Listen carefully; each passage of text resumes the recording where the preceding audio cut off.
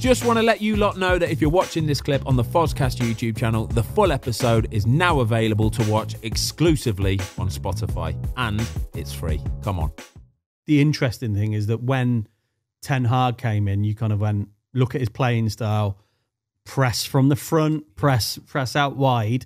And like I watched both United games against you live last season, and I said to you after the game, I could not believe how little he moves in general play. Yeah, I know. Yeah. Like he is a master of conserving energy and managing just his waiting body. for the big moment. Just waiting for that big moment. And that's cool. If your team plays that way, where you're able to carry somebody like that and you don't expect him to get back and shut down and all that kind of stuff, right?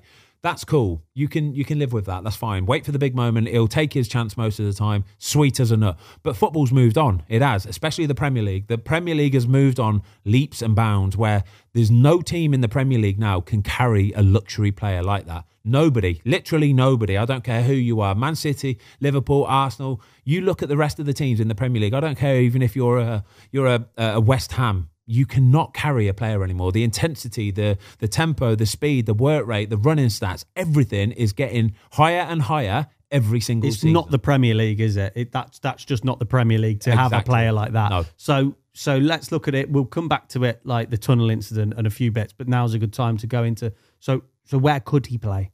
Like he could still do a job in Serie A. Oh yeah, and the Premier, what was it, La Liga? La Liga for sure. He could do a job in Europe somewhere easily, quite easily. If he went back to the Portuguese league with Sporting Lisbon for sure, like you say, La Liga, the Italian league, he'll do a job there. The tempo is not quite so high. Do you know what I mean? They play it's a different style of football. The Italian league especially, it's very sort of defensive and standoffish and it's tactical. The Spanish league, again, not quite so physical.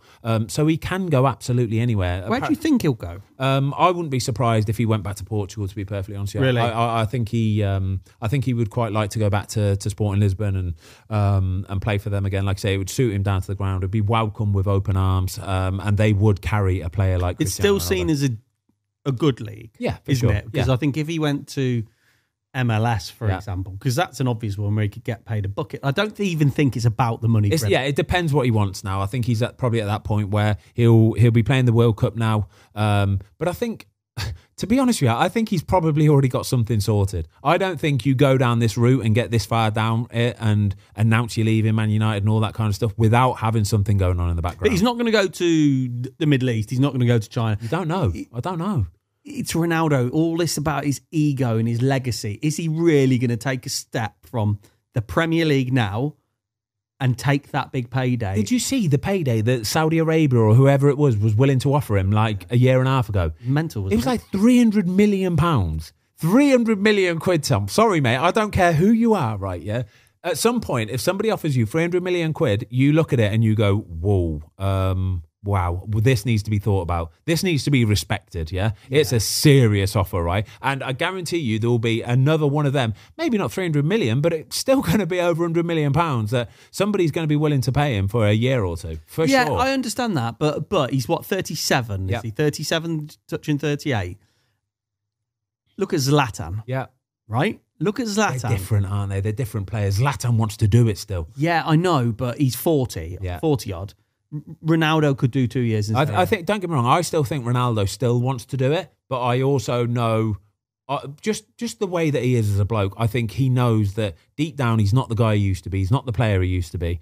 But his commerciality is still just as high as ever. He is so commercially viable that wherever he goes, wherever he signs, plays for, all that kind of stuff, he will still be the main man. But this is kind of a gilt-edged sword as well, because I don't think there's going to be a lot of Premier League teams that would be put off by the fact that it's a bit of a circus sometimes. Do you know what I mean? A bit of a circus. It is actually quite a lot of a circus, because even now at the World Cup, Portugal, it's not about Portugal. It's not about who they're playing. It's not about the rest of the team, the players in the team. It's quite literally all about Cristiano Ronaldo. So they're doing press conferences, aren't they? Bruno Fernandes, it could be whoever it is. And Ruben Diaz. They're getting asked about Cristiano Ronaldo. And even then now, they're having to say, guys, we're here at the World Cup to play in a major tournament, right? It's about that. let's talk about that. We don't want to talk about Cristiano Ronaldo anymore. Cristiano Ronaldo did an interview, didn't he, last week, saying, I don't want you to ask any more of my Portuguese teammates any questions about my situation, all right? My situation will become clear in the next few days, and it has. Just don't talk about me anymore, basically. Yeah. And what about, did you see when he met up? Did you buy into that at all when he met up with Bruno. Portugal and Bruno? Oh, what a load of rubbish. It was nonsense, It was wasn't it? nonsense. Thanks everybody for watching. We hope you enjoyed this clip of the Fozcast. If you would like to watch the full episode, it is now available exclusively on Spotify for free.